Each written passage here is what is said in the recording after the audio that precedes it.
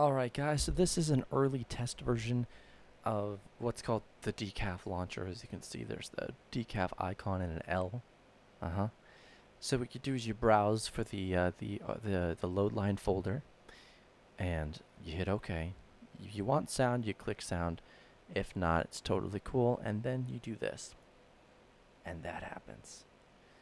Making decaf so much easier to use for the people out there who hate using command prompt.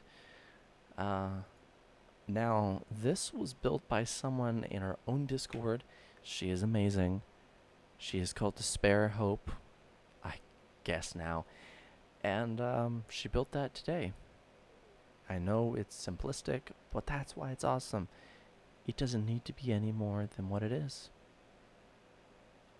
So we're going to go and try res.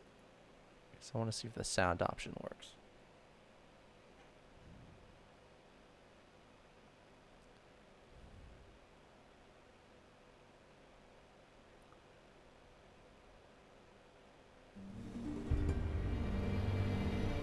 Perfect. That's awesome. I am definitely super proud. I doubt Pikmin 3 is gonna run. Okay, hit boot it. Interesting.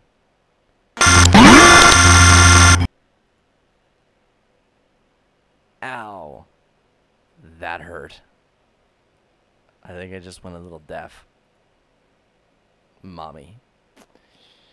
Okay, let's go and try something a little more friendly. I forget what that one is.